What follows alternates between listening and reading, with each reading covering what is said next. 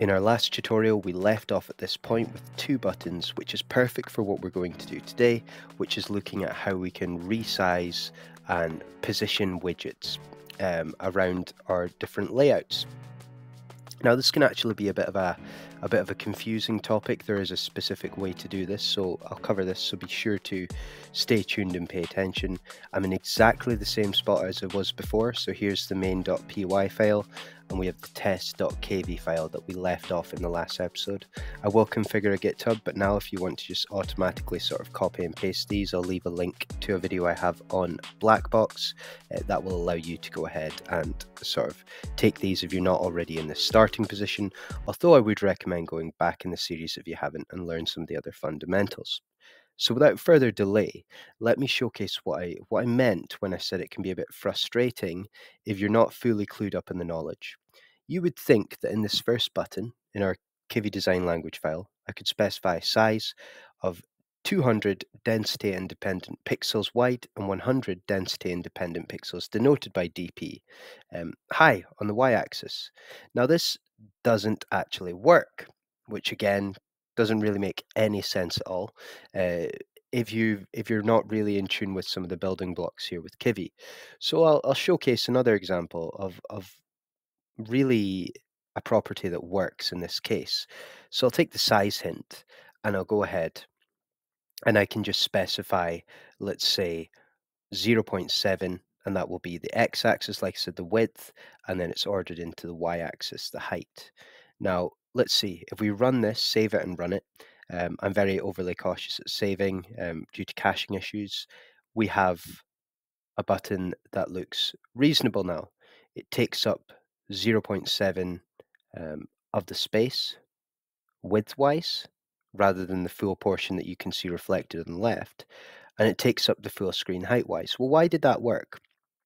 Well, when we specified these density independent pixels, essentially pixels that resize for different screens or densities, that was fine.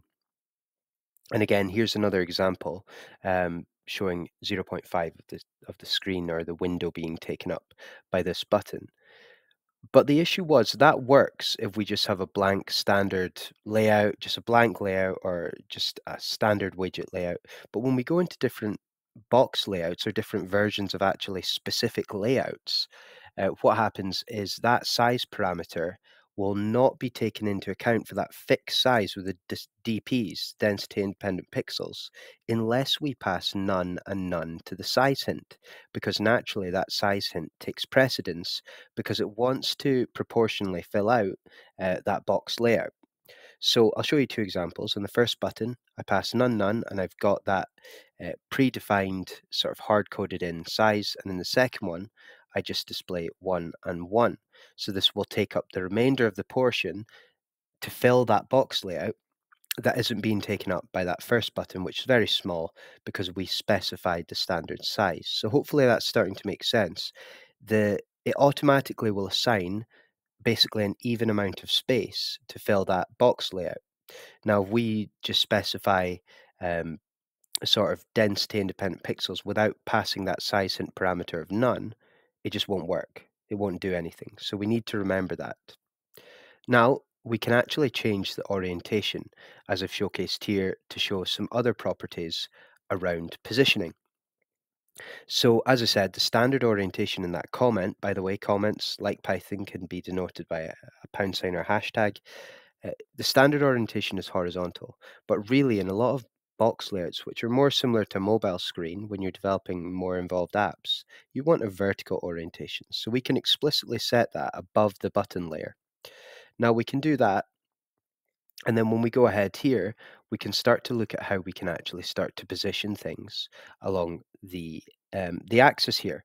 So what we've done is we've specified within this position hint, we specified an x value, which will automatically take the left side and set it to 0.25% of the width, so a quarter away along the width of the window. Now we could also set that to the right. Well, what changes here? Well, you see, it actually sticks to the left side of the screen, and the reason for that is because the right edge of this shape or button or rectangle that we've set in this case, because of the height and width properties, will actually sit at a quarter length of screen, so it looks like this is staying fully on the left side of the screen. So sometimes I find it easier just to use the X key there instead of going into the right, where we just use X and the left to define where we place things. But again, you can see if we specified the right of 1, it would move all the way along to the right-hand side of the screen because 1 is that full width of the window that we have.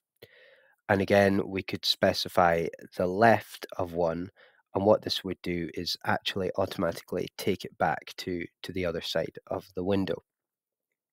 So that's just a way of sort of showcasing how the button responds to positioning.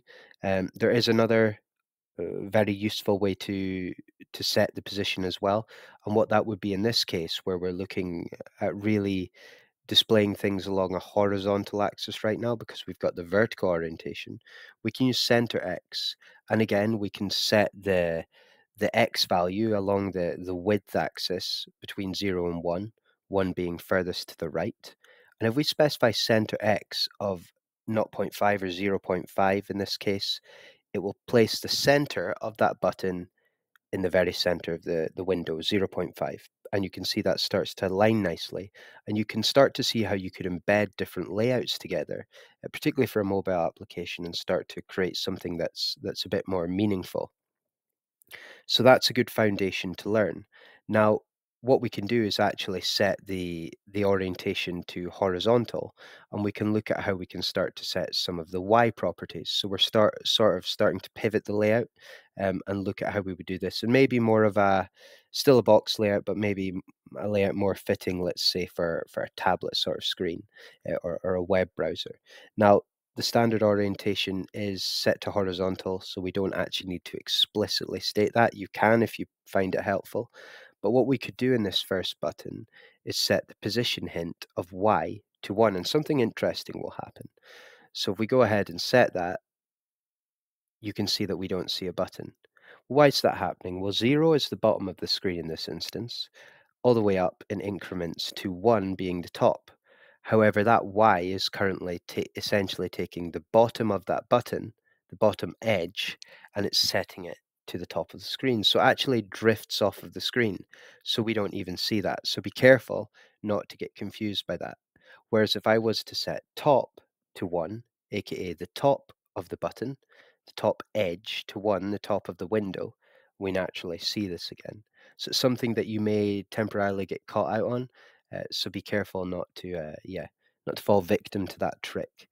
Now, what you can also do is like we had center X, we can set the center Y. So we could naturally set this wherever we want, but it's going to take the center of that particular widget, in our case a button, and it's going to set it along that 0.7 height relative to obviously 1 being the top of the window. So you can, I like to save very frequently with file save or control S just to avoid caching issues and make sure my GUI updates successfully. But you can see that behavior is displaying exactly as anticipated.